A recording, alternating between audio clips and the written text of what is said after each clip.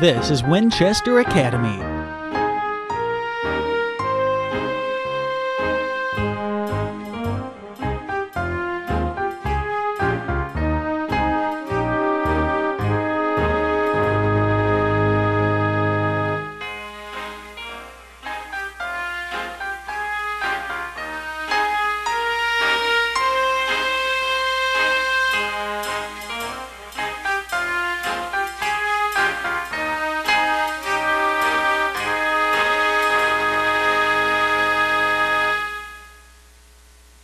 Thank you for coming to Winchester Academy on a cold Monday night.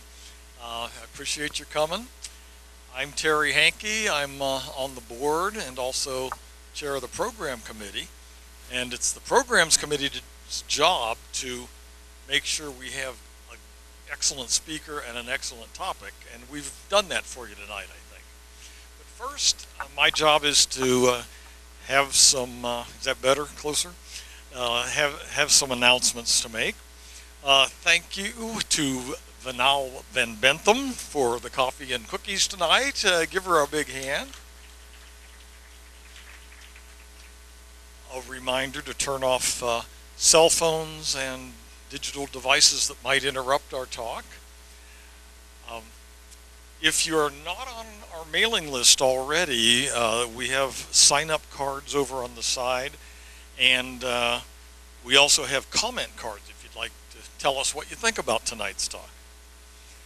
The library's film series for this next several weeks is built on the theme Strangers in Our Midst. And this Thursday, the 28th, the film will be In the Heat of the Night with Rod Steiger and Sidney Poitier. The film starts at 1:30 with introductory remarks by Jack Rhodes, and those are always informative and entertaining, and I hope you can come. That's Thursday. What did I say? I'm sorry. It's Thursday, February 28th. And tomorrow night is the library here is hosting a community panel discussion on depression and addiction. That starts at 6 o'clock. And our next program is in 2 weeks, so we skipped next week, but the following week, March 11th, Patrick Woods will present on the role of newspapers and digital media in small communities. And tonight's program is sponsored by Carol Elvery and Bruce Inkman, and we'd like to thank them.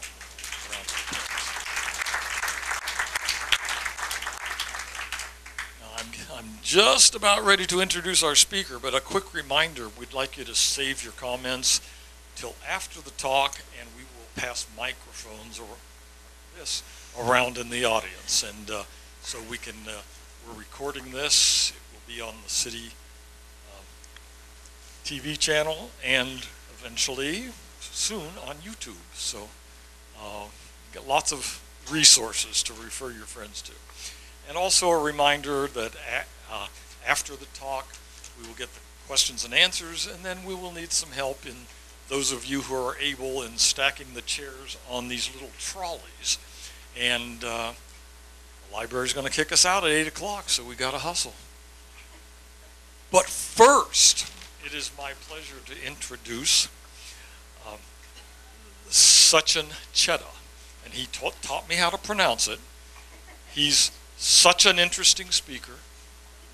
I changed it a little bit. Perfect. And cheddar is like the cheese you put on your apple pie in Boston. Okay?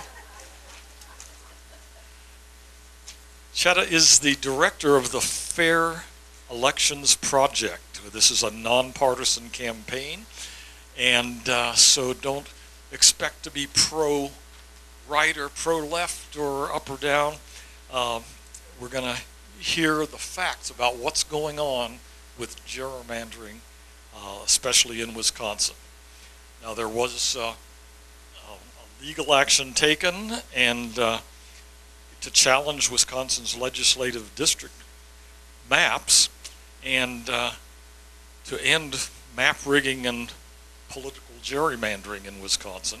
A 3-judge panel, we'll probably hear more detail about this, decided that's a U.S. District Court, decided in favor of the motion, but the case then went to the U.S. Supreme Court and continues there. It's got to take a extra step in federal courts about April of this year. So there's lots of really hot news coming up on this topic. So I found out from Chetta that he is from a family of 6, 3 children, 1 dog, and a wife, who is from Wisconsin, by the way.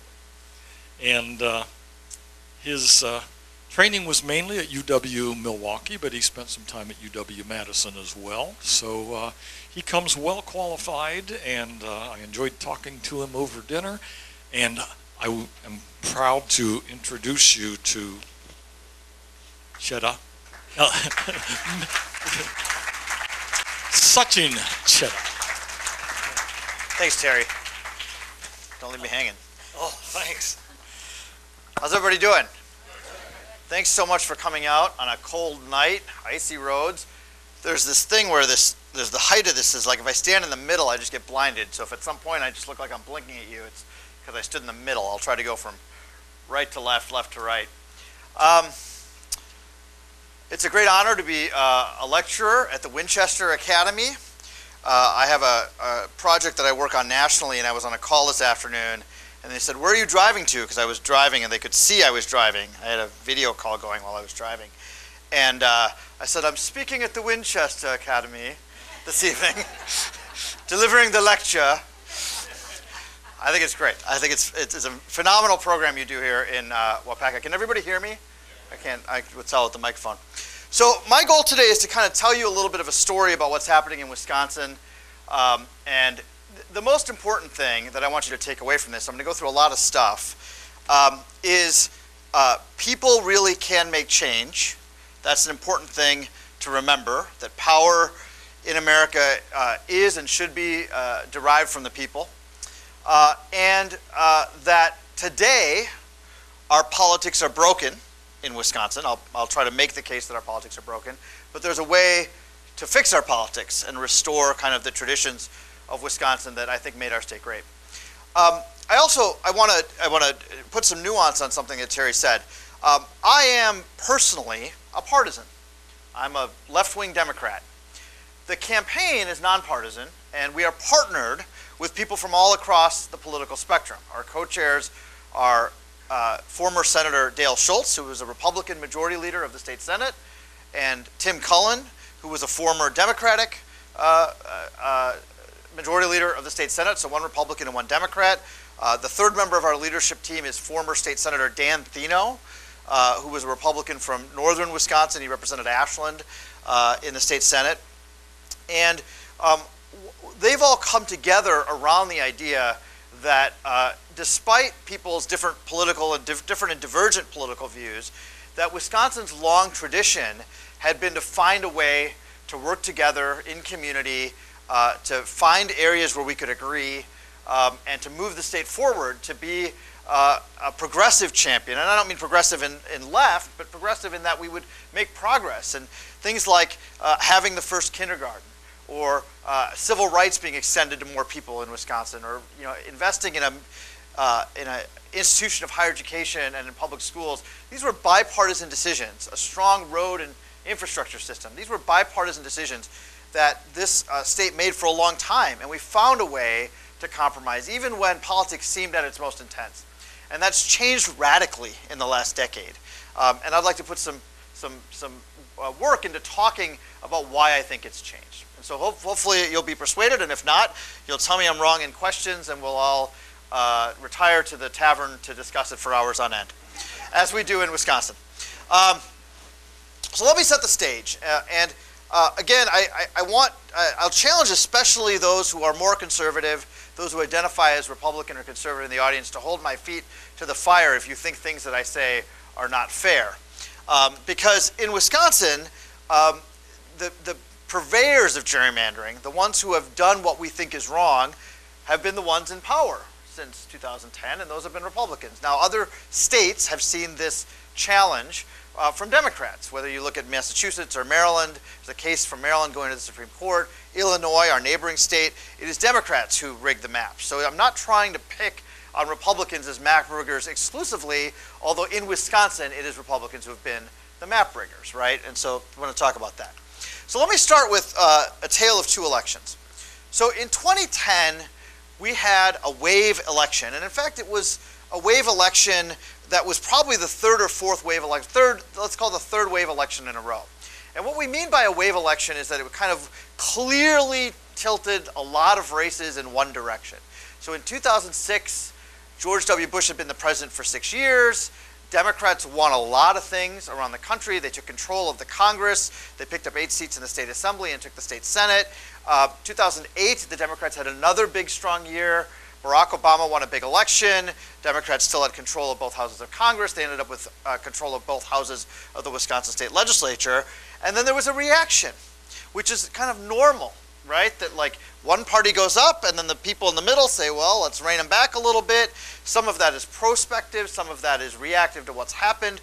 But in 2010, what is important as a starting point for our story is that Republicans won. They won almost every statewide office. They beat an 18-year incumbent U.S. Senator when Ron Johnson beat Russ Feingold. And they won about 250,000 more votes in the aggregate in the state assembly. The state assembly has 99 seats. And if you added up the results in all of them, the Republicans won pretty significantly. Because they won pretty significantly, they got about 60% of the seats. They got about 54 or 55% of the vote, and they got 60% of seats. That was a rational result. The Democrats got 39 seats. Let me back up. So we think that that's what happens when a party wins an election, right? They get more votes, so they get more seats. And I want people to really remember those two words, votes and seats, right? Because that you get votes, and then you're allocated seats in the legislature, right? So then a lot of stuff happened that many of you probably remember. 100,000 people marching in the streets of Madison, a huge controversy that made national news for weeks on end around labor rights, massive cuts to education funding. I'm not trying to tell you, whatever your politics, that you should agree or disagree with the choices that were made by the Republican majority in 2011. They had won the election. They made their choices. We can all agree it was controversial, whether you agree with what they did or not. It was clearly something that people paid a lot of attention to. And so over the course of those 2 years, we had single party control in Wisconsin state government, and there was a reaction. And the reaction is normal. This is what has always happened in Wisconsin politics. And Democrats got about 170,000 more assembly votes than Republicans 2 years later. It was a swing of about 420,000 votes. Now, there were about 2.5 million voters, and the swing was 420,000 votes. So it was a pretty significant swing in the vote. But in the meantime, one of the things that the Republicans did is they got to draw the maps all by themselves. And I'll tell more about like that process a little bit later in the program. And when they drew those maps, they said, well, we want to try to kind of do what we can to predetermine the outcome of the election. And so what happened is, even though there was this massive swing and this massive reaction, the Republicans still got 60 seats in the state assembly, and the Democrats got 39. Even though there was this massive swing in the vote, the seat allocation stayed the same. Now let's look at that in a couple of more charts, and I apologize for the small writing.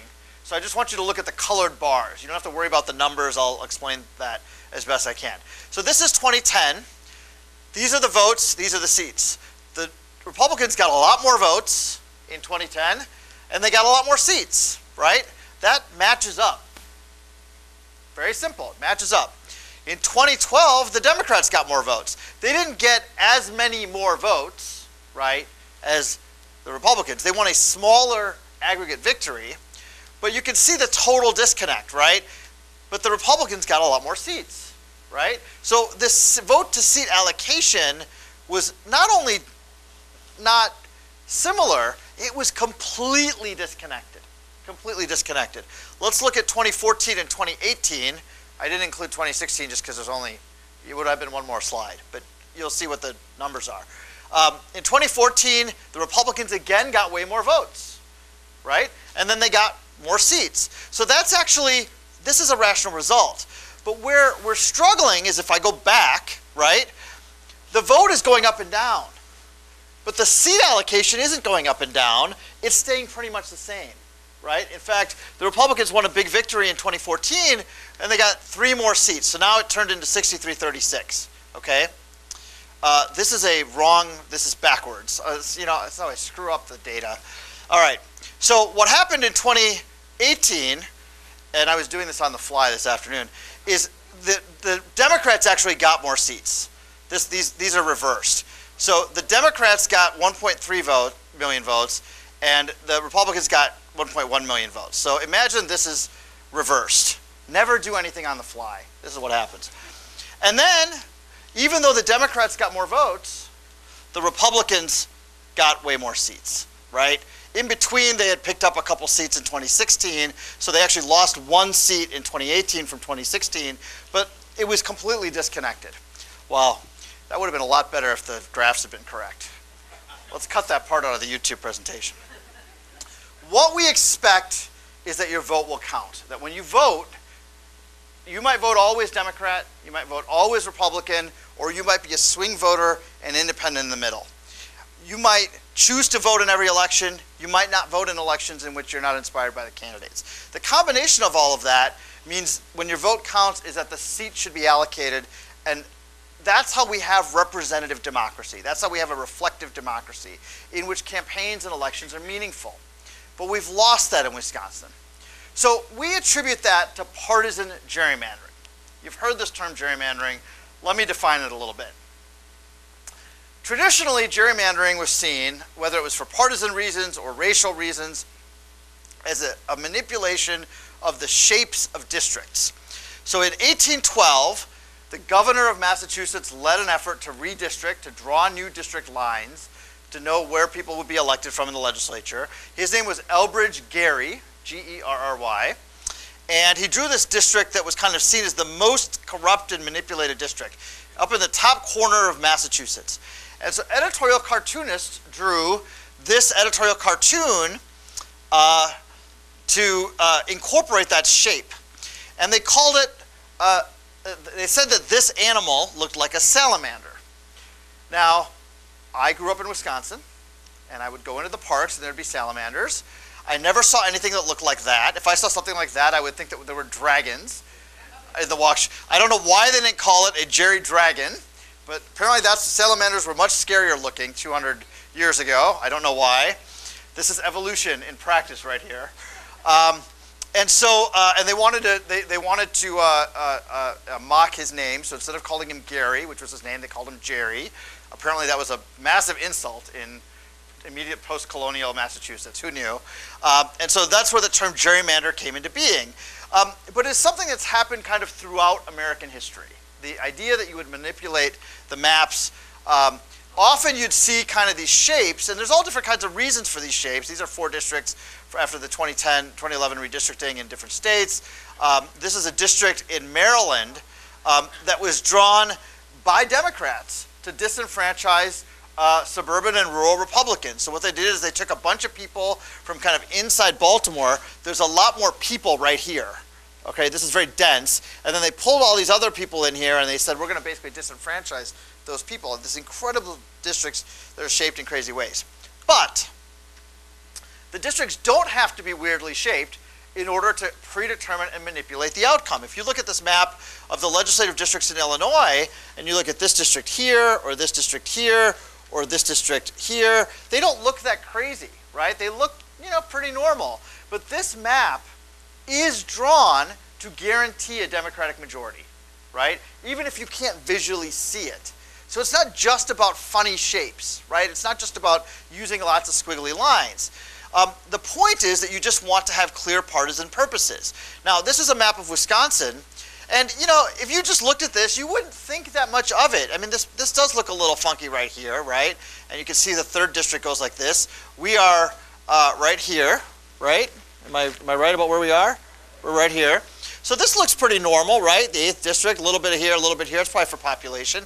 The way that this map was drawn it wasn't actually just to help a Republican. The Republicans also wanted to help a Democrat. What they did was they exchanged this area, Stevens Point, for this area. They switched them. So this had been in the 3rd district, and this had been up here in the 7th district. What that did is it took all these Democrats in Portage County and it added them to Ron Kine's district in southwestern Wisconsin. And it gave Sean Duffy a whole bunch more Republicans in Wood County and right through here. So it made this district more Republican, it made this district more Democratic, and it left voters kind of by the by not to have as much of a choice in elections, right? Clear partisan purposes. So let's just use a words definition instead of a visual definition. We just want to attempt to establish political advantage for a party or a group by manipulating the boundaries to create these particular districts to protect incumbents or to protect partisans. That's the definition. So what our focus is we don't want to worry just about funny shapes. We want to worry about that misalignment of votes and seats, right? We want votes to result in seats. And when those things are misaligned, we know that we have a problem, right? Now, I have to be real clear here that the Constitution of the United States, the Wisconsin Constitution, does not require proportional representation.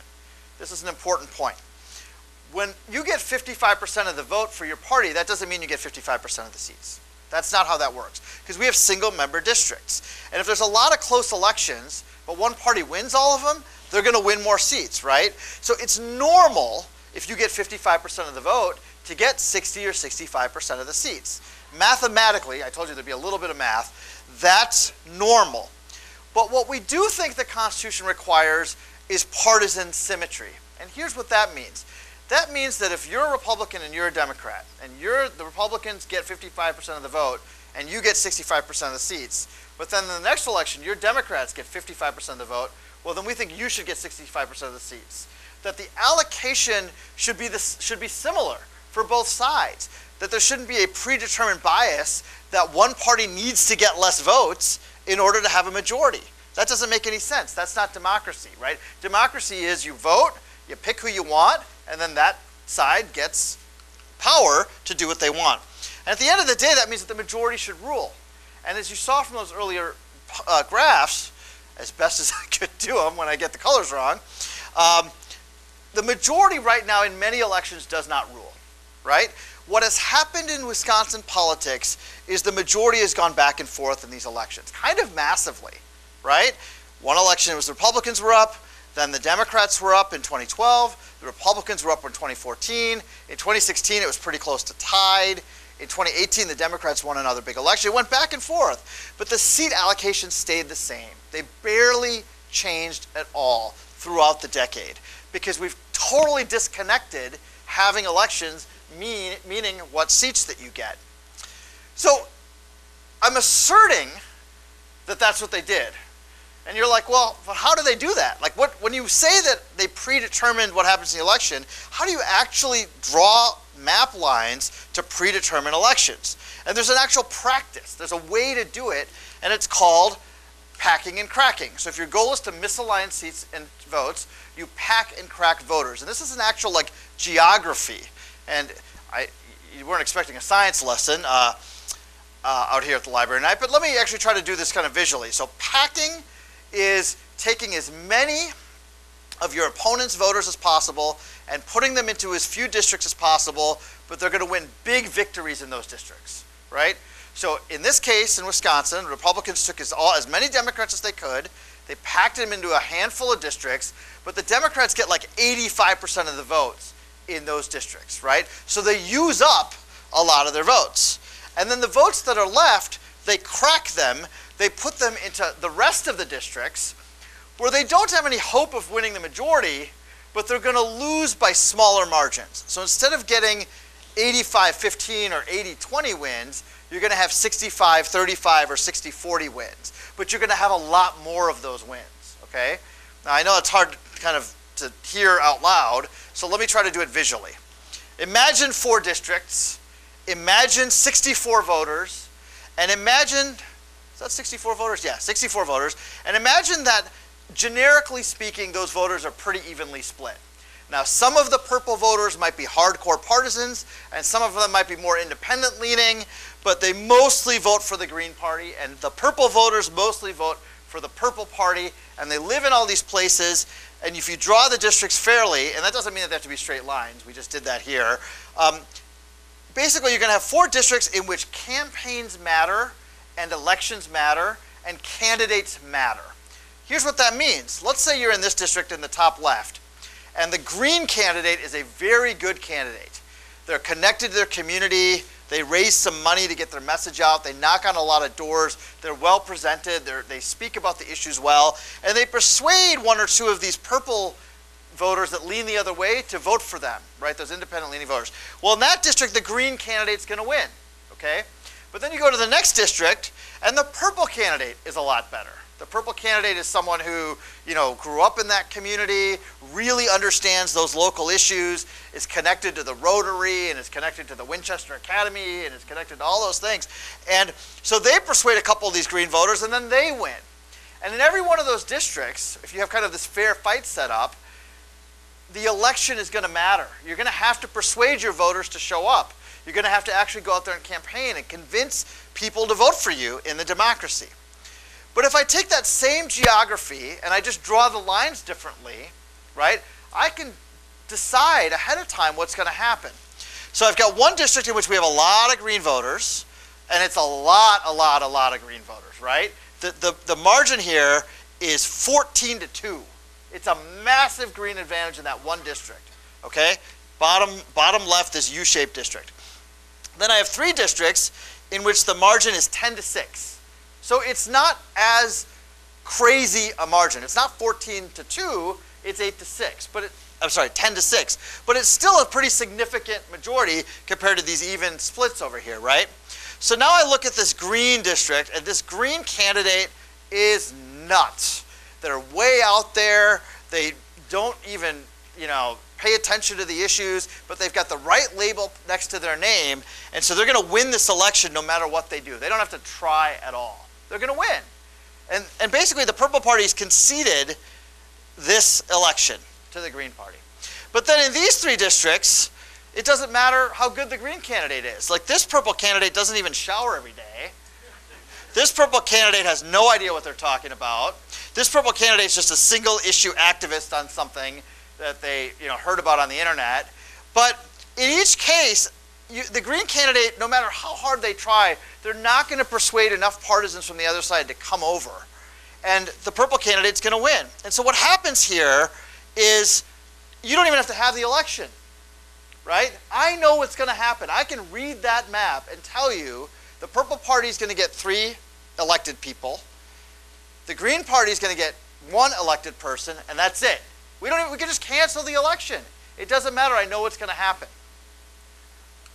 That's what we have in Wisconsin. We know. We know in 95% of districts what's going to happen. It doesn't matter if we have the election or not. It doesn't matter how good the candidate is.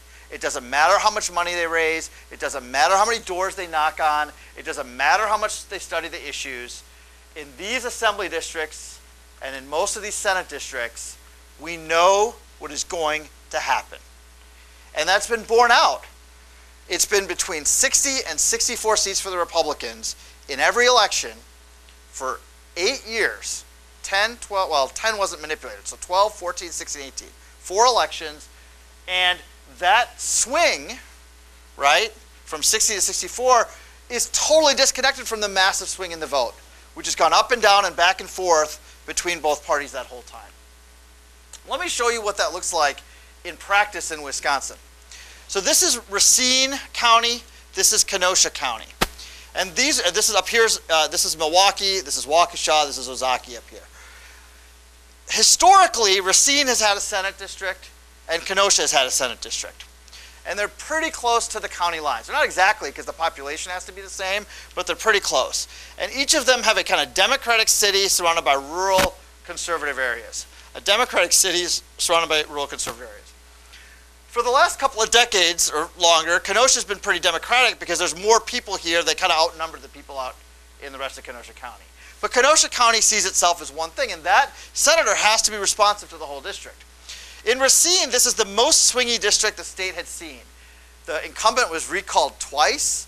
People were elected by the thinnest of margins. They're the closest elections of any Senate district kind of just historically, and it went back and forth. Sometimes the Republican won, sometimes the Democrat won. Sometimes the Republican won, sometimes the Democrat won. Up here in Milwaukee County, the 5th district, that was a swingy district where, I'm sorry, over here, where you had a red west and a blue east and a middle mixed part, and that went back and forth between the Republicans and the Democrats. So when the Republicans were redrawing the map in 2011, they said, well, we can't have that anymore.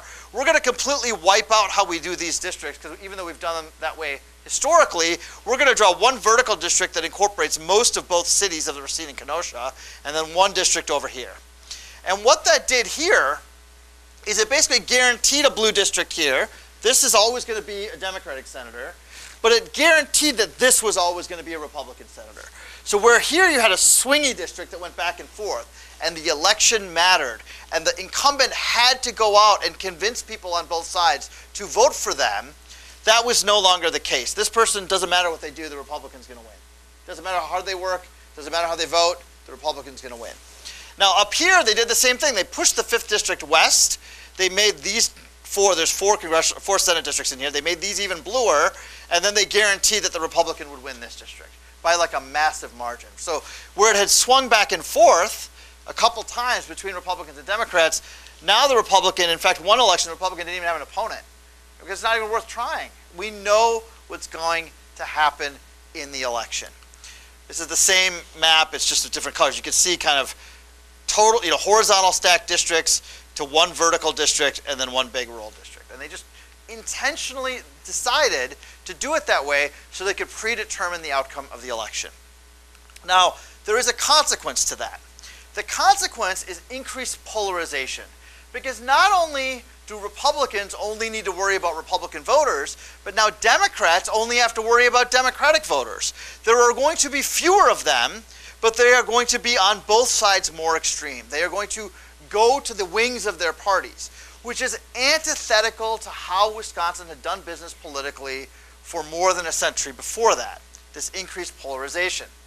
And that means that legislators are playing to those extremes instead of trying to find a way to talk to each other in the middle. And the bipartisan consensus and the bipartisan compromise that was the signature hallmark of good government in Wisconsin for decades has completely broken down, and it's broken down very, very quickly. This didn't have, usually you hear about things in politics changing over time. In this case, things happened like that, because once the maps were rigged, the politics just changed, and the way people did business just changed. For people of all political persuasions, the things that we had consensus about, we just don't have the same consensus. UW funding, I'll tell you, Governor Tommy Thompson, who was a conservative Republican, but he cared about catering to the middle, and he wanted to get 60% of the vote, right? He wanted to go out and get everybody to like him and vote for him. And one of the things that they did in partnership with the business community is they invested in the University of Wisconsin. We wanted a world-class university system, and there was a consensus. It didn't matter if you were Republican or Democrat or independent, you wanted a world-class university. Now, we might have argued about funding levels a little bit, or tuition levels, or policy things on the margins, right? But the idea that we wanted a world-class university was something that there was consensus around. Road funding. I tell a story. I grew up in New Berlin, a suburb of Milwaukee, and we had family and friends in Indiana and Ohio. So every year, a couple of times a year, we'd load up into my parents' 76 Pontiac Bonneville, big old boat car. I was an only child. I'd have the whole back seat to myself. I could lay down, and my feet and my head wouldn't touch the doors. It was so wide back there. And we would get in the car, and I would lay down, I'd be reading, I'd fall asleep, and we'd head south on 94, and we'd hit the Illinois border, and what would happen? I would wake up. He made the little symbol. You'd know from the roads, right? You'd know from the road. This is not like a joke, right? You'd know from the roads when you hit the Illinois border. And then you'd drive along, and then you'd come back, and you'd hit the Wisconsin roads, and you'd be like, wow, we really know how to take care of our infrastructure in Wisconsin. That was a bipartisan consensus to keep our infrastructure strong for our economy and our community. Now, I will tell you, try this little game. Drive south on 94. Don't close your eyes if you're the driver.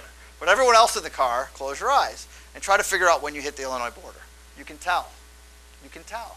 Because in Illinois, all the fiscal problems they've got in Illinois, they've made a commitment to fixing that damn road, right? And it is much smoother. Now, they are putting money into I-94 south of Milwaukee, but it's like this project that's taking 10 years. We used to be able to do these projects in a couple of years, right? And it's just taking forever. Water protection, Northwoods mining protections. These were things that were bipartisan that we cared about. But that's because now there's not any accountability, because usually, if people didn't do what the great majority wanted, you'd have an election and there'd be a consequence. And so people would feel compelled to be responsive to both sides. We don't have that anymore. Ideology now trumps progress. So you have an election, you win the majority of vote. Right now in Wisconsin, if you're the Democrats, you still don't have any chance of attaining a majority. Incumbents are protected on both sides. Enthusiasm is dampened. Now, let me give you a real practical example of how this plays out in a local community like Waupaca. Although I'm not going to talk about Waupaca, I'm going to talk about Eau Claire. This is a woman named Wendy Sue Johnson. And when this photograph was taken, she was a member of the Eau Claire School Board, an elected member of the school board. And this woman right here is named Kathy Bernier. And at the time, she was a state representative representing Eau Claire, and she actually represented Wendy Sue Johnson in the legislature. This picture was taken at a breakfast that had long, for decades, taken place in Eau Claire. And it was all the local school district board members and leaders and all the state legislators from both parties in kind of the surrounding area, Eau Claire and Chippewa Valley, right? And there were always Democrats and Republicans from the legislators. There were always conservatives and liberals from the school boards. Everybody came together to talk about what was happening in their local schools, because everybody cares about their local schools. Doesn't matter if you're Republican or Democrat, if you send your kids to public school, if your family send their kids to public school, even if you don't send your kids to public schools, you care about your schools being strong in your community. That is a hallmark of Wisconsin political culture. This is probably just a coincidence, but you can kind of see the look on Kathy's face. So Wendy Sue is talking about the cuts to education from Scott Walker's first budget, and she's complaining. She'll acknowledge that. She ended up being a plaintiff in our lawsuit. She wasn't very happy. A lot of people weren't very happy. In fact, some of the conservative school board members from the Eau Claire area were like, look, there's a real consequence to the quality of education in our schools, on class size, on the ability to program specials, etc. And so Kathy Bernier got up from this meeting shortly after this picture was taken, and without a word, she stood up and she walked out. And the local media said, well, why are you leaving, Representative Bernier? And she said, talking to these people is worse than going to the dentist. She just didn't want to hear it. She just didn't want to hear it. And they were drawing the lines. And the line where Kathy Bernier's district used to incorporate Wendy Sue Johnson's house, they drew the line right down her street, and they pushed Wendy Sue Johnson into the next district over, because she was worried that Wendy Sue Johnson, the elected member of the school board, was going to run against her. And so they literally just drew her out of the district. And Kathy said, I don't need to come to this anymore. I don't need to hear this. I don't need to listen to the criticism. I'm not going to come anymore. This meeting, which took place for decades, no longer takes place. That was the last one. They just don't have the meeting anymore. The Republicans and the Democrats and the local school board, but they don't talk to each other in any formal setting because they just don't have to, because the re-election happens. You get elected either way. She's now in the state Senate, Kathy Bernier, in a gerrymandered district. And Wendy Sue moved and ran for the assembly seat and lost because the district's gerrymandered, right? It's just how it works. So we think this is a huge problem. Now I want to turn my attention, more than halfway done here, to what do we do about it? There are a couple things that we can do. One is we can change the process for who draws the map. I'm going to talk a little bit about how the Republicans drew the maps and why that was problematic. The problem here is the decision about who draws the map is made by the legislature. And they're not going to change the process that elected them and created these majorities that aren't accountable. The courts can't change it. Frankly, the voters can't change it because we don't have initiative. We don't have a process for voters to go around the legislature and go directly to a referendum. Other states have that process. We don't have that. So what we realized is what we needed to do is sue and say that this was unconstitutional. And that we could change the outcome of the actual map. We could change the standards by which the map was drawn. And when I say we, this is where I'm talking about citizens. So I was a local volunteer in the Democratic Party. I was the local chair. The head of the NAACP was saying our people are getting disenfranchised, some state legislators, some lawyers, and we started meeting over breakfast to say, look, we just went through this election in 2012. This was 6 years ago this month, February 2013. We just went through this election. The Democrats won the election massively. Barack Obama was elected by 7 points in Wisconsin in 2012. Tammy Baldwin won by 5 points over Tommy Thompson. I just want to take a second to think about that. The out-progressive lesbian member of Congress from Madison beat the most popular politician in modern Wisconsin history, the 4-term governor Tommy Thompson, by 5 points. Now look, Tammy's a good candidate. I don't think Tommy ran the best race of his life, but some of that was that the Democrats were ascendant, right? But yet they'd only gotten less than 40% of the seats in the legislature. So we got together, we said, what do? We started to learn about the law, and we said if we file a lawsuit, we can at least change the conversation. We may not win the lawsuit, but we need to get people engaged in the conversation. And I will tell you, in spring of 2013, if I told somebody I wanted to give a lecture on gerrymandering, there wouldn't be 50 people in Waupaca wanting to sit on a 6-degree night, right, to come out and talk about it. We wanted to change the conversation. So we had to figure out what the law was, and I'm not going to spend a lot. Are there any lawyers in the room? One lawyer. You're really going to enjoy the next 2 minutes. So there were a series of cases that went to the Supreme Court from Indiana, Pennsylvania, Texas, and Wisconsin. Over the course of those cases, we found a couple things, and I'm not getting into the weeds here. The lawyer's presentation is like 10 slides on the law. I'm not a lawyer, I just play one on TV, but I'm not going to do that here because it gets very mind-numbing, even more than the math. The law is even more mind-numbing than the math. The decision was, yes, if you rig the maps like this for partisan purposes, we think that's unconstitutional, but we don't know how to measure it. We've not found a constitutional test, right? That's my summary of all of these cases. But Justice Kennedy issued an invitation in the case out of Pennsylvania in 2004. And what he said was, I'll just read some of these words, I would not foreclose all possibility of relief if some limited and precise rationale were found to correct an established constitutional violation. So what he's saying is if you could tell me how to see it, right, then I could see there being judicial relief, that you could win a lawsuit. That a workable standard has not yet emerged for measuring this burden doesn't mean that one won't emerge in the future, right? So we pulled this language out, and lawyers looked at it and said, he's issuing an invitation. Bring us a test. Bring us a measurement, right? And if you bring us a measurement, maybe we will have a way to measure whether there's too much gerrymandering, and we can try to put a stop to it.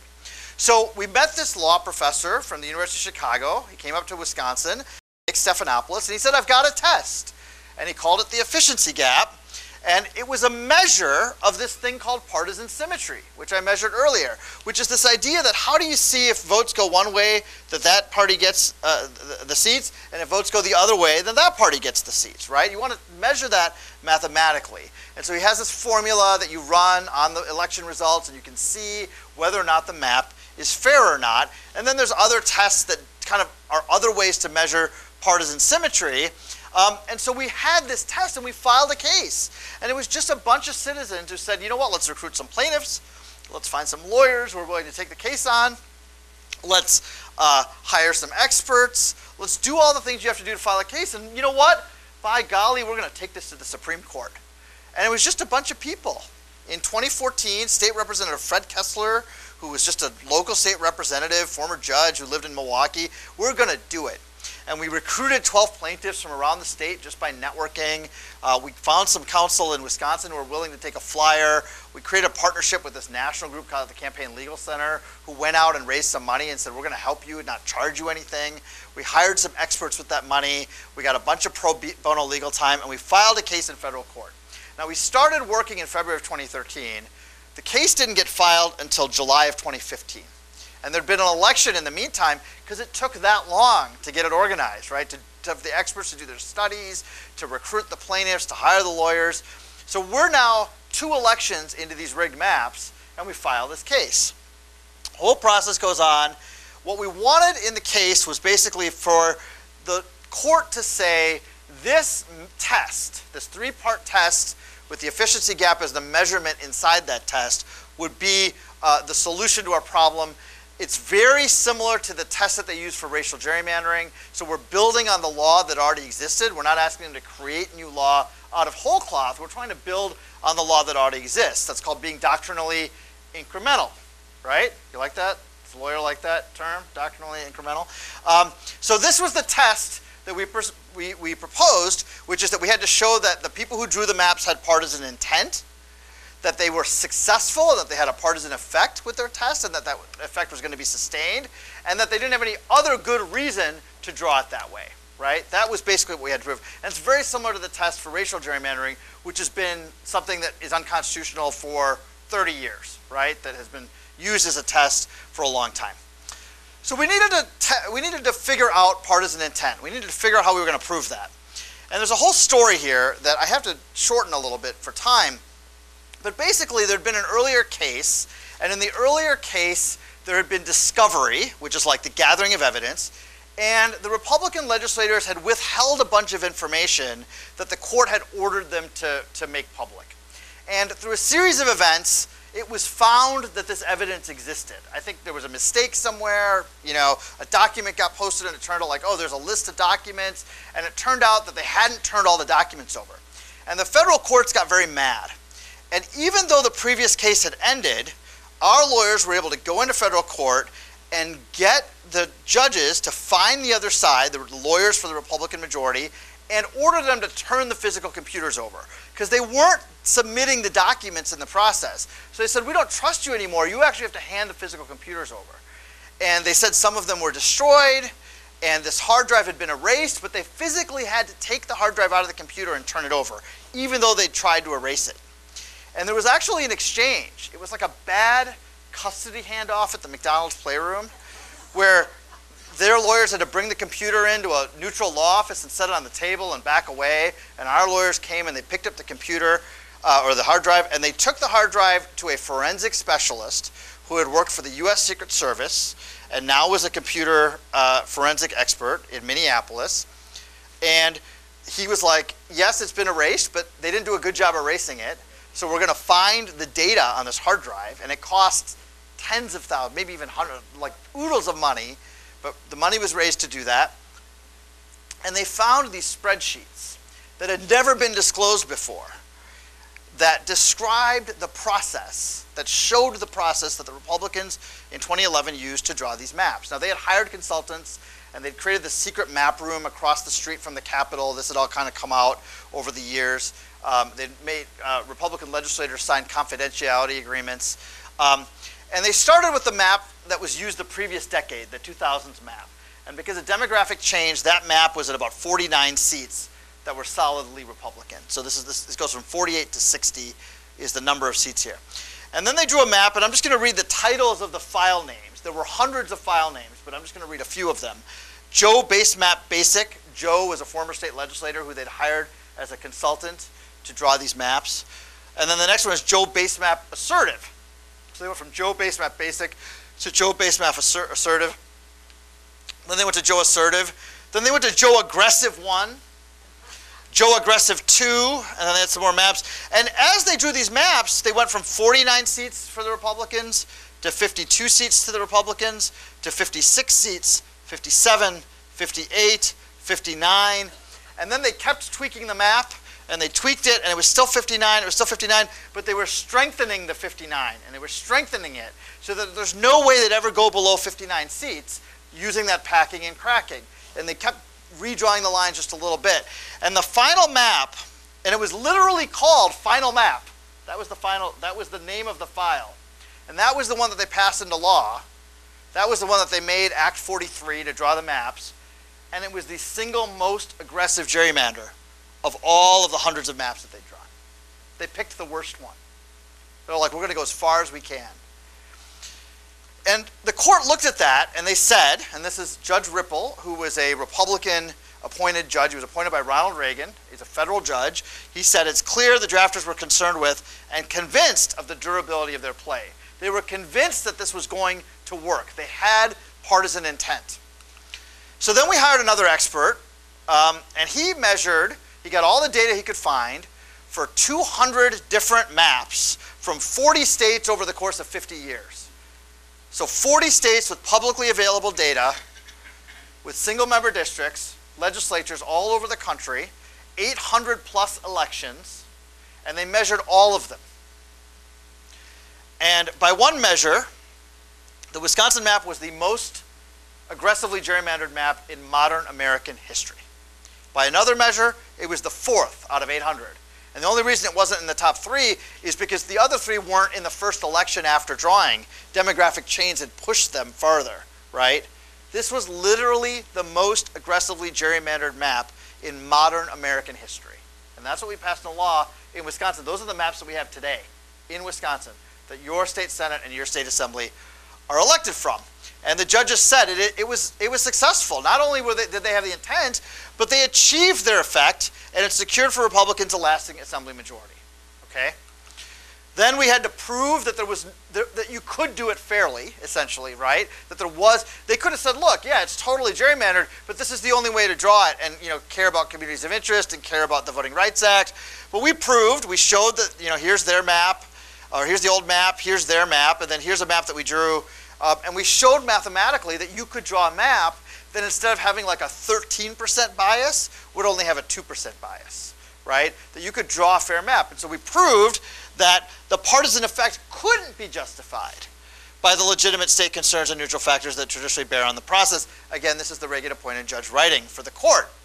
Now, all of this litigation is to get to this point that if we win, we get to actually have a rule that says you can't rig the maps too much, right? That's the goal. It'll be possible to throw out a map. And it's not just on who draws the map. It's not a process-based win. Whoever's drawing the map, whether it's an independent commission or it's politicians or it's a nonpartisan attorney or whoever draws it, they have to make the map fair if we win, okay? If we don't win, at least we're changing the conversation, right? We're exposing all this information. If we hadn't filed this lawsuit, you wouldn't know that they picked the most rigged maps of all their hundreds of maps because they didn't respond to open records requests. They literally just broke the law and didn't disclose all that information, right? Because they didn't want people to know how much they were rigging the maps. So we can start talking to voters about these issues. And my view is it doesn't matter if you're a Republican or a Democrat. You shouldn't be in favor of manipulating our democracy this way. And that's why we have Republicans and Democrats across the state agreeing with us that this needs to change. And that doesn't mean the Democrats should suddenly get to rig the maps. We want to change it so nobody can rig the maps, right? That's where we want to get to. And we're engaging in that conversation. And I'm getting to give lectures like this to audiences like this who traditionally would never have listened to something with math and law and words like gerrymander, right? It's just rare that you get to have that conversation. And we're building the infrastructure across the country to have that conversation. Now, we won the case, kinda. If you think that's good, you can applaud. There was a trial in May of 2016 in which witnesses appeared on the stand and expert testimony was introduced. There were a series of motions. We won all the motions. And then in November of 2016, after the election, the court issued a ruling. Now, 3 elections have passed.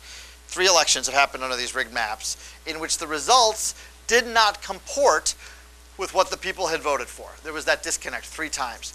And the court said that the legislative maps were unconstitutional and that this is the first time that a map had been overturned in this manner because the lower court accepted this test that we'd come up with. The court issued a very clear ruling.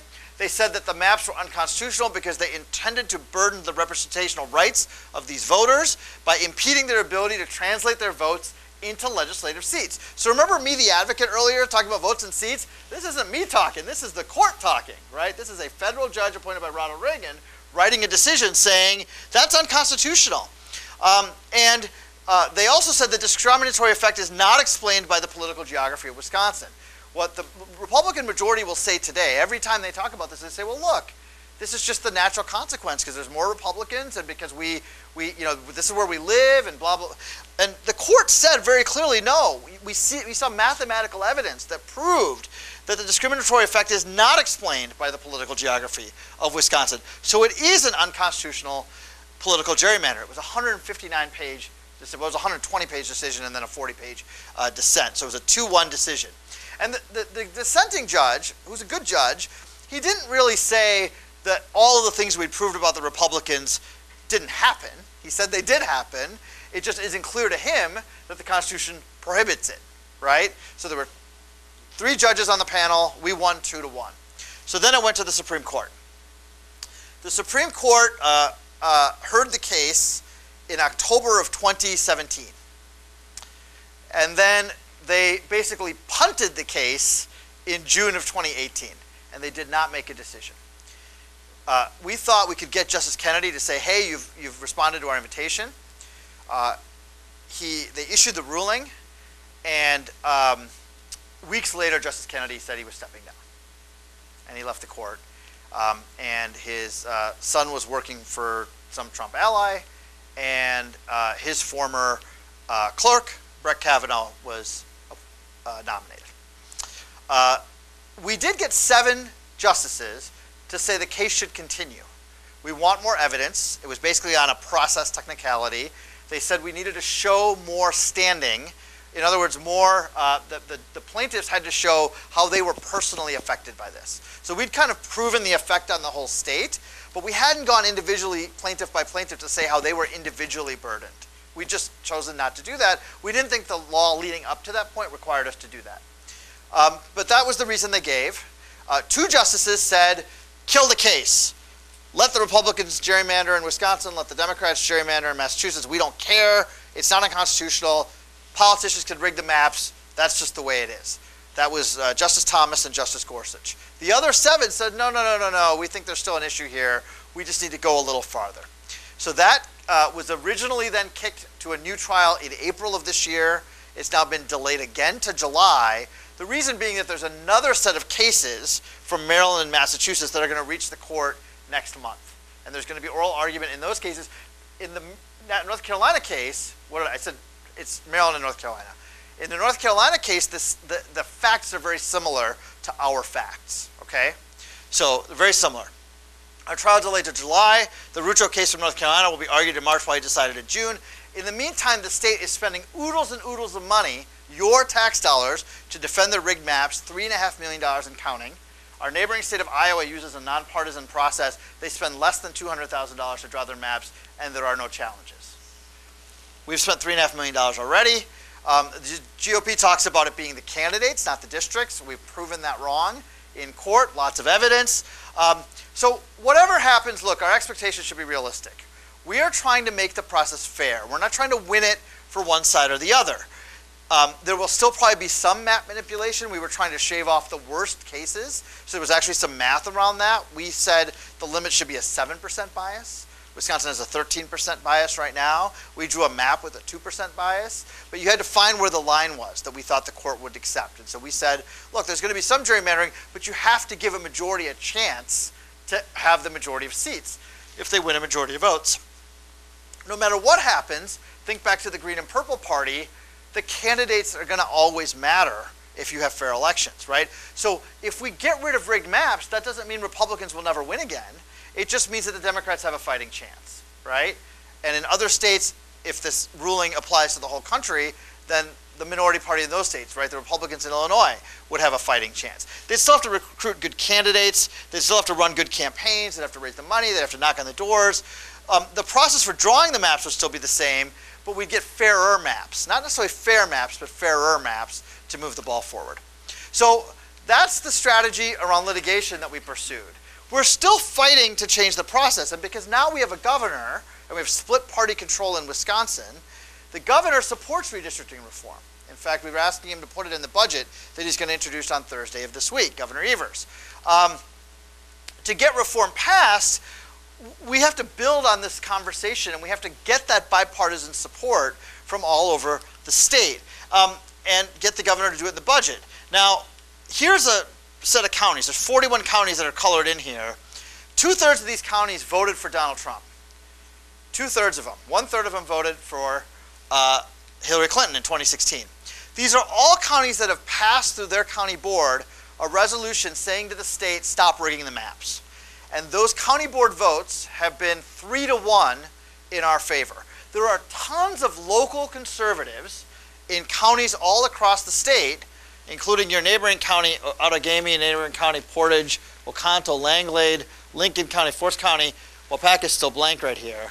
But in all these counties, they've said, whether they're local liberals or they're local conservatives, that they want the process to stop being rigged, right? So that's something you can do right here in Waupaca, is try to get your Waupaca County Board to go on record to say to the state, stop rigging the maps. And we want to keep the public engaged. I do speeches like this at town halls, at public meetings, telling the story, trying to get people to pass local resolutions, to pass local referenda, to get the governor to take action. What will happen in the next redistricting is, if the Republican legislature tries to rig the maps, Tony Evers has said publicly he will veto it. And maybe the map drawing will go kick back to the court. And this is kind of the last thing I'm going to say.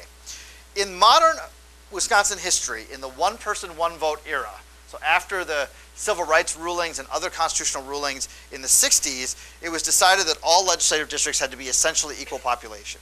And we've redrawn the maps 5 times, 71, 81, 91, 01, and 2011. The first 4 times, the legislature was split and either compromised to draw a fair map, or they couldn't, and they kicked it to the federal courts, and the federal courts drew a fair map. So for 40 years, we had fair maps, 71, 81, 91, 01, and the decades following. In 2011 was the first time in modern Wisconsin history that one party controlled the redistricting process. And they rigged the maps.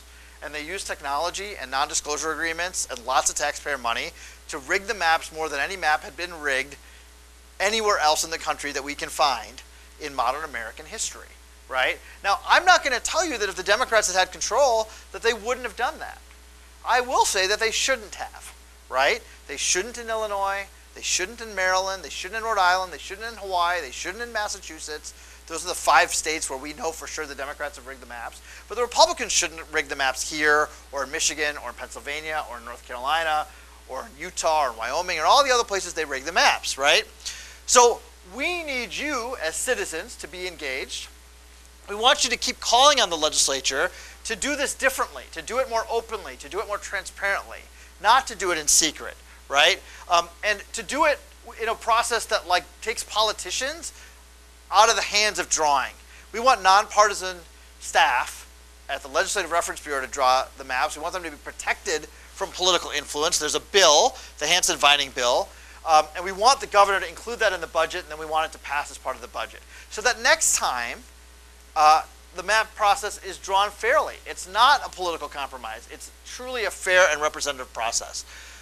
We're going to keep calling the legislature out, and especially Speaker Voss and Majority Leader Fitzgerald, for wasting millions of dollars of taxpayer money. You know, we need roads to be fixed. We need lead to be taken out of the water. We need the UW to be funded. We need schools to be funded. We should stop wasting millions of dollars on lawyers to defend the rigged maps just so they can hold on to power. And we need local organizing and grassroots support everywhere. Not just in, the most left Democratic places, but also in places like Waupaca that are represented by Republicans in the legislature. You can use letters to the editor, you can talk to your neighbors, and of course you can support, as you are by being here tonight, the Fair Elections Project. So I really appreciate it. That's the presentation. Thanks so much.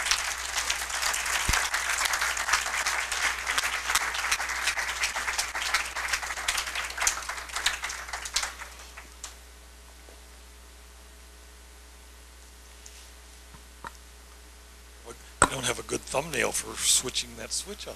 We have a question right here. Question or comment? I am Linda Cross. I'm a former Waupaca County Republican chairman. I remember in the 1980s very well when Waupaca County was often #1 Republican district in county within the state and winning awards. There was a time when I, as a Republican, had no Republican representing me. Dave Hellbach from Stevens Point represented me supposedly. He was a Democrat. Everybody else who supposedly represented me was a Democrat.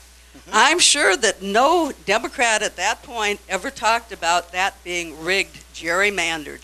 Obviously it was. It very definitely was. So there are no big crocodile tears in my eyes over this issue.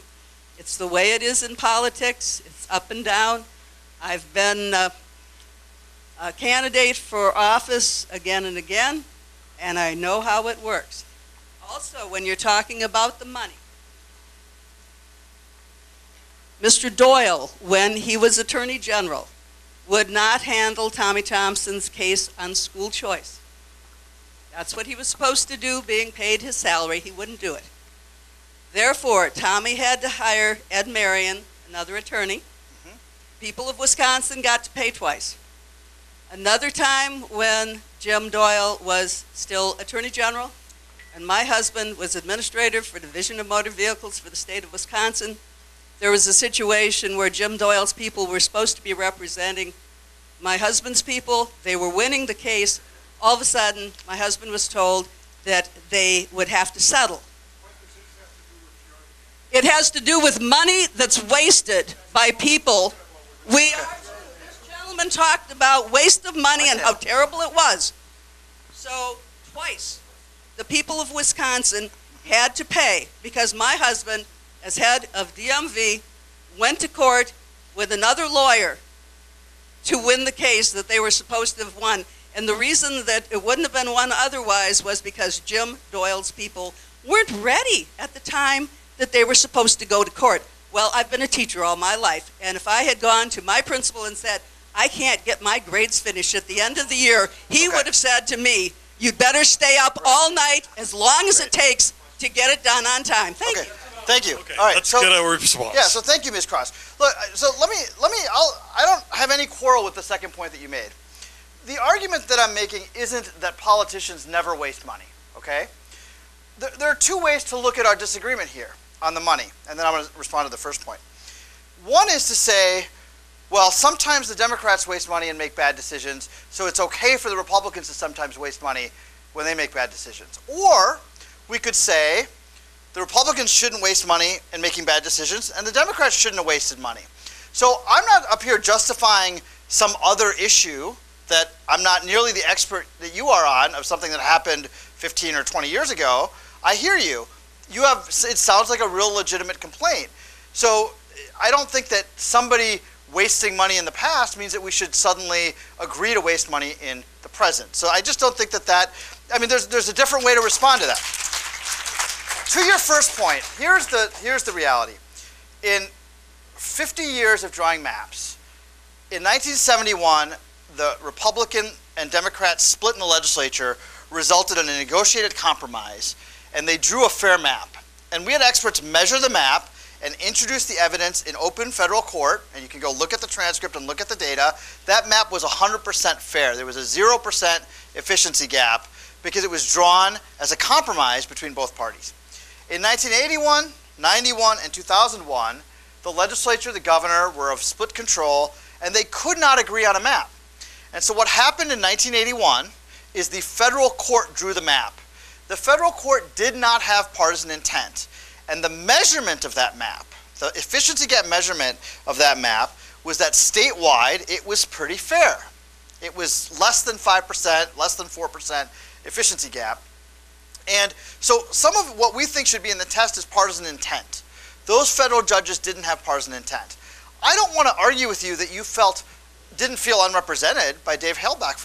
Of course you did, and I appreciate that. And but what I can't say to you is that on the aggregate, statewide, that Republicans didn't have a chance at winning a majority for their voters. Clearly they did.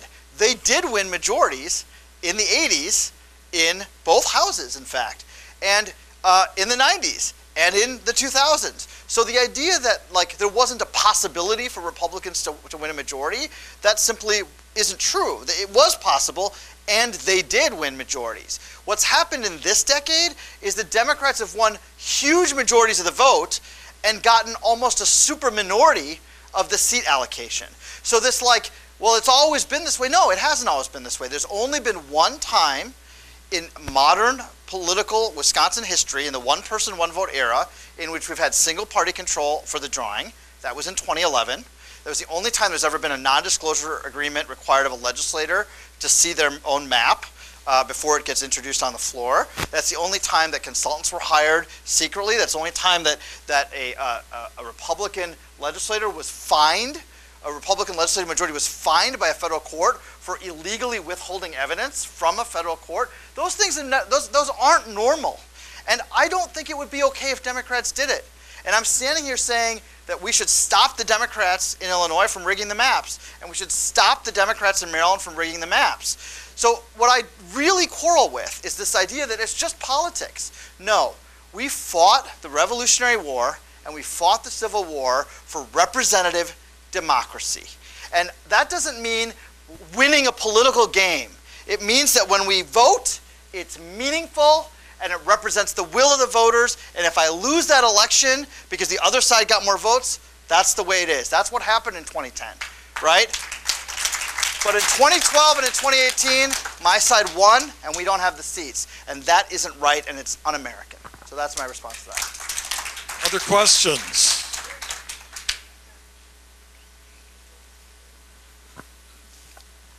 You're talking about the need to redistrict. Now, if they want to make it fair, when you look at where the Democratic strength is in Milwaukee, and primarily in Milwaukee and Madison, how would you propose to realign districts without spreading out from Milwaukee, spreading out from Madison and that? That's a really good question. To make things fair. That's a really good question. So there's two answers to that. One is we have this process, and it's not just we, all over the country, there's this incumbent protection model, right? If you draw a map and you don't know where the incumbents live, where their addresses are, then you can't manipulate the map to protect those incumbents, right? So just like that, if you don't know where the Democrats and the Republicans live, right, and we actually want to prohibit the map drawers from having access to the data, we actually want that to be prohibited in law from knowing where they are, so they can't manipulate the line. So that way they're drawing not totally blindly. They still know where the rivers are and where the communities of interest are, and they still have demographic data, and they still have, they know where, where Neenah and Menasha are, and they know where Waupaca is and where New London is and all those kinds of things. But if you draw it blindly, or more blindly, then you're much more likely to get a fair map. Now, there's this perception, and it's a population-based perception, that Milwaukee, Madison are blue, and everywhere else in the state is red. But that's not actually what it is. Milwaukee, Madison are blue. The WOW counties and some other places around the state are red. And then there's a bunch of places that are mixed. And we actually had a mathematician measure the distribution of voters across Wisconsin. And they used some fancy term that I don't know what it's called, but some sort of something I correlation, whatever. And they showed mathematically that the distribution of Democratic voters and the density of Democratic voters and the density of Republican voters only deviates by about 2%. That it looks, on a map, it looks like it's just, there's these two blue places because there's so many more people in Milwaukee and Madison. But the reality is that there are pockets of very dense red places all over the state as well, and the WOW counties are a big part of that. The Milwaukee media market is actually 50-50.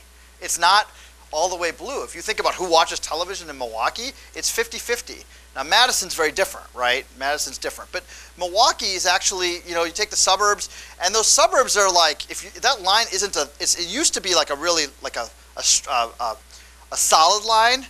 Now it's like a dotted line, right? Because the suburbs are becoming much more mixed. The ones that border the city of Milwaukee and that go out to kind of Waukesha County. So the reality is that we think that if you have an independent process, a nonpartisan staff attorney who's not accountable to politicians, drawing the map, using fair criteria, making sure they don't know where incumbents live, making sure that they don't know what the election results are, and then they have public hearings to say, hey, should we draw a line between Neenah and Menasha, or should we have them together? Should we cut Beloit and Janesville apart, or should we put them together? Should we cut a line through the middle of Sheboygan, or should we keep it together? Those are conversations about like where our community lines are, right? And the drawers can take those kinds of things into account, and we think that they can come up with a fair result. And here's the other part, is let's say that map has a little bit of a bias. Let's say it's 3 or 4% more Republican. Because there was no intent to manipulate it, then that would pass muster. It would be constitutional. So what I don't get, and I'm not saying you're saying this, but like when Republicans say, well, look, it's just because there's all these people in Milwaukee-Madison, what I say is, okay, great, let's draw a fair map, and if you think you're going to win a massive majority because there's like these pockets of Milwaukee-Madison, great, then let's not rig the maps, prove it. It's that simple, right?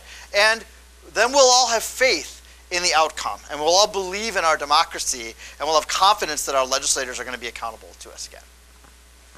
We've got a couple minutes. Anybody have a question? Well, I have one myself that I brought up to you before at dinner, and you said, well, that's a good question. Bring it up again in the question and answer.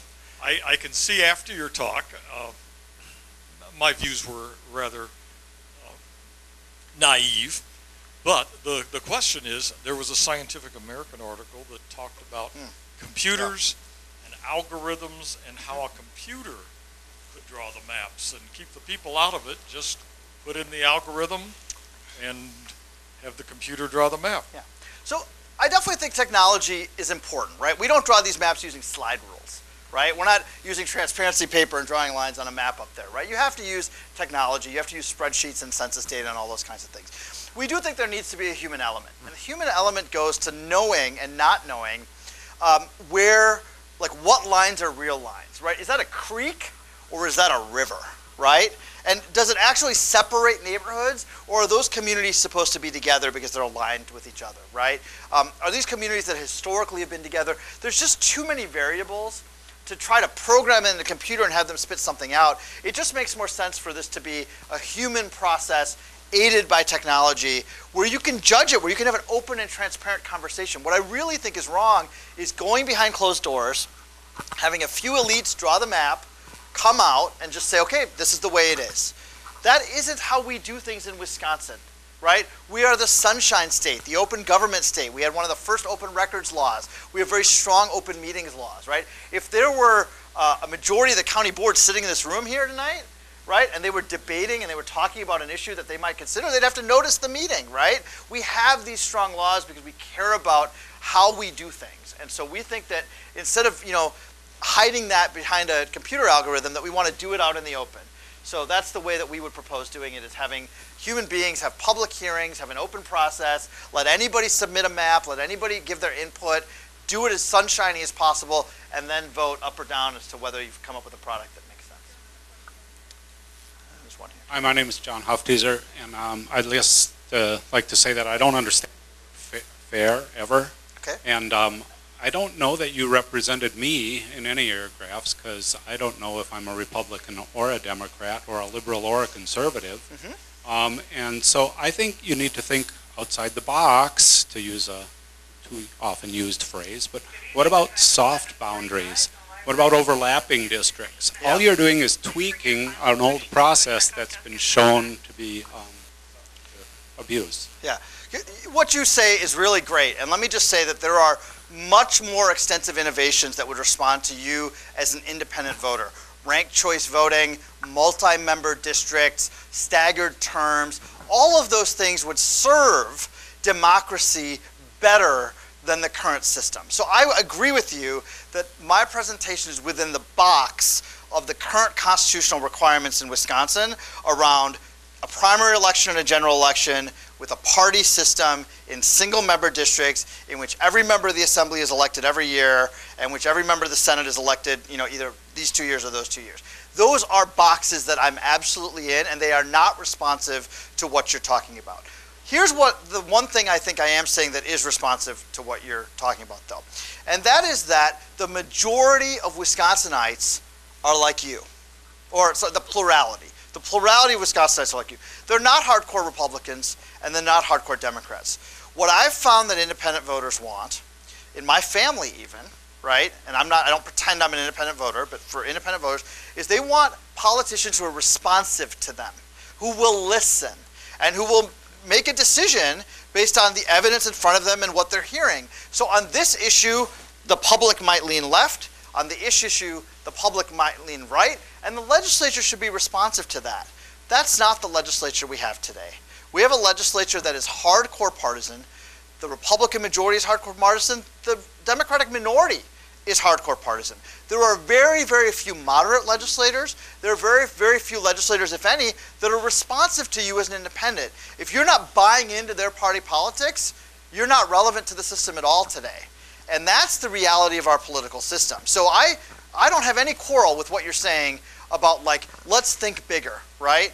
I would love to think bigger, and I think that having a big fight about, like, let's change, there are states that have multi-member districts, there are states that are using ranked choice voting. Those are really important reforms that will actually give power to the middle and give power to compromise and give power to community. And I would love to get there. I've got a very narrow mandate right now in the Fair Elections Project to try to solve the redistricting process in the current system. We're not going to change it, right, by 2022. We're going to have to redraw these maps in 2021. But I would love to join with you in that fight to make our entire system more responsive to all of the people of Wisconsin. So We're going to give one last question to George. Okay. And then we've got to stack those chairs. I was just going to ask, is there a brief, sort of easy description of how Iowa does it? the brief description of how Iowa does it, like I should just offer that verbally in like 1 minute. So they have an independent legislative agency called the Legislative Services Agency, the LSA. In Wisconsin, the same agency is called the LRB, Legislative Reference Bureau. Legislators of both parties go to the LSA and say, here's what I want in a bill, write it for me. And they have nonpartisan staff who don't have an opinion themselves, but if a Republican legislator says draw it or write a bill that says this, they do that. If a Democratic legislator says write a bill, do that, they do that, right? And they're actually protected in the law from any partisan influence, right? So they can't be fired or hired basically only on partisan terms by one party or the other, right? Yeah, that's what I'm saying. So the bill, what the Iowa bill does, is it takes those nonpartisan staff attorneys, it requires them to have public hearings, it requires them to do this all very transparently, to take all this input from the citizens, and then to draw a map, right, that can be evaluated by the public, by the media, by mathematicians, by political scientists, and say, is that a fair map or is that not a fair map? And then they have to put forward a map to the legislature, and the legislature has to vote it up or down without amendments. So the legislature can't manipulate the map in the political trade-off, the compromising process, right? They have to take that product that is the result of basically this people-driven process instead of a politician-driven process, right? And that's basically what it is. That's what we're asking them to do in Wisconsin as well. I know we have to stack chairs, but as we're doing that, I'm happy to talk to you a little bit more, and I appreciate you having me. Well, thank you. Thank you. Good round.